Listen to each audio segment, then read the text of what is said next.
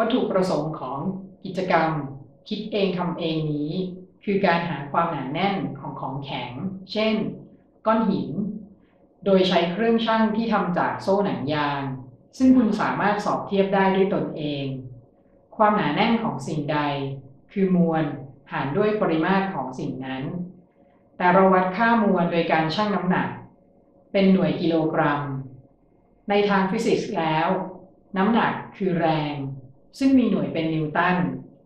คือมวลคูณกับค่าความเร่งเนื่องจากแรงโน้มถ่วงของโลกอุปกรณ์ที่ใช้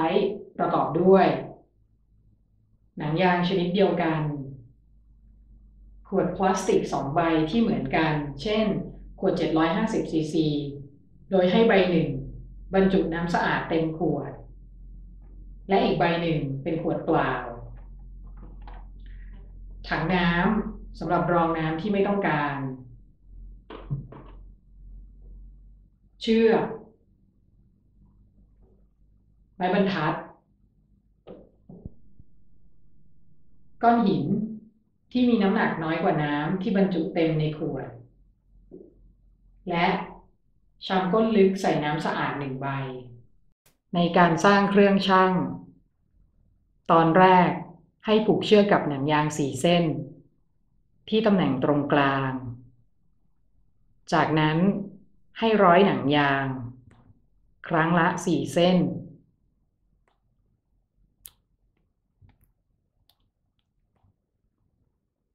ให้เป็นห่วงโซ่ต่อกัน10ห่วง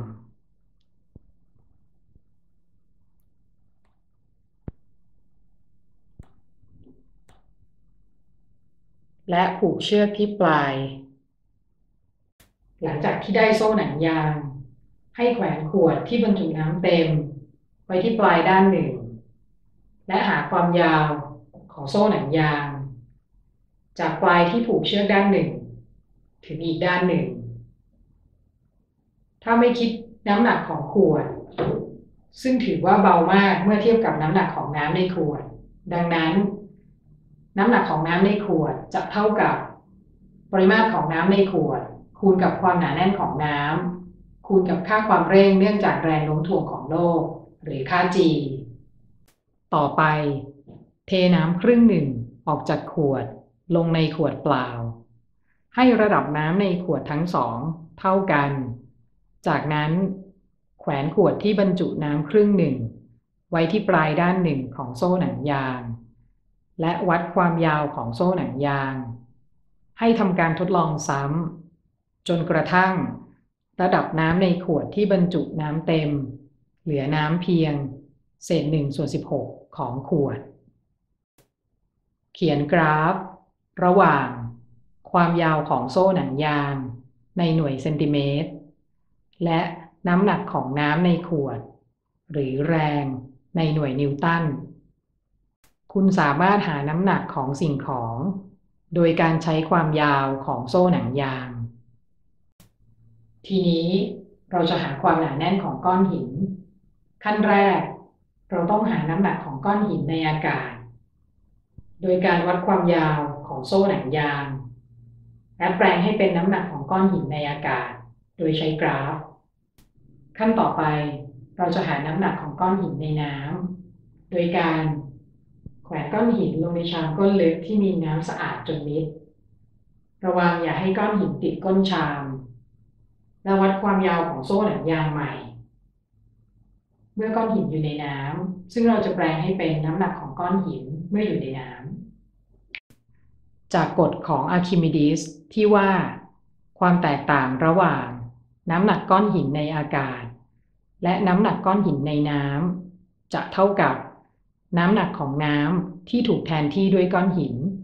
ซึ่งเท่ากับปริมาตรของก้อนหินคูณด้วยความหนาแน่นของน้ำคูณกับค่า G โดยใช้สมการที่แสดงในภาพเมื่อ W air คือน้ำหนักก้อนหินในอากาศและ W water คือน้ำหนักก้อนหินในน้ำในหน่วยนิวตัน M คือมวลของก้อนหินในหน่วยกิโลกรัม V คือปริมาตรของก้อนหินในหน่วย เมตรยกกำลัง3 raw water คือความหนาแน่นของน้ำในหน่วยกิโลกรัมต่อเมตรยกกำลัง3ในที่นี้กำหนดให้มีค่าเท่ากับ 1,000 กิโลกรัมต่อเมตรยกกำลัง3และ g คือความเร่งเนื่องจากแรงโน้มถ่วงของโลกกำหนดให้เป็น10 เมตรต่อวินาทียกกำลัง2โดยเราสามารถคำนวณค่าความหนาแน่นของก้อนหินได้ดังนี้น้ำหนักของก้อนหินในอากาศ Wr เท่ากับ mg ดังนั้นมวลของก้อนหินหรือ m จะเท่ากับ Wr หารด้วย g น้ำหนักของก้อนหินในน้ำ W water เท่ากับ mg ลบ v คูณ raw water คูณ g ซึ่งเท่ากับ Wr ลบ v คูณ raw water คูณ g เมื่อ raw water คือความหนาแน่นของน้ำและ v คือปริมาตรของก้อนหินดังนั้นปริมาตรของก้อนหินจะเท่ากับ Wr ลบ W water ทั้งหมดหารด้วย raw water คูณ g เราจะได้ความหนาแน่นของก้อนหิน raw stone เท่ากับ m ส่วน v เมื่อนำค่ามวลและปริมาตรที่กล่าวไปแล้วมาแทนค่าจะได้ Wr คูณกับ raw water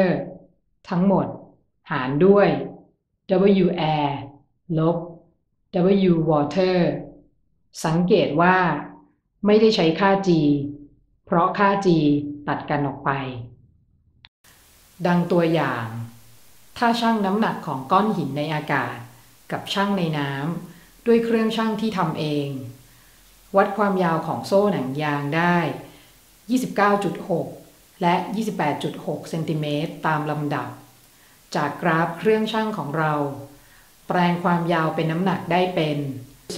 2.3 และ 1.7 นิวตันตามลำดับ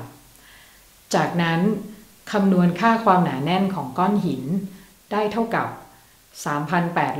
3,833 กิโลกรัมต่อเมตรยกกำลัง3หรือกิโลกรัมต่อลูกบาศก์เมตรกิจกรรมคิดเองทำเองนี้มีขั้นตอนที่ครบถ้วนตั้งแต่การสร้างเครื่องมือการสอบเทียบเครื่องมือและการนำไปใช้เพื่อหาปริมาณเชิงกายภาพซึ่งจะช่วยให้ผู้เรียนมีความเข้าใจมากขึ้นเมื่อผู้เรียนได้ใช้งานกับเครื่องมือจริง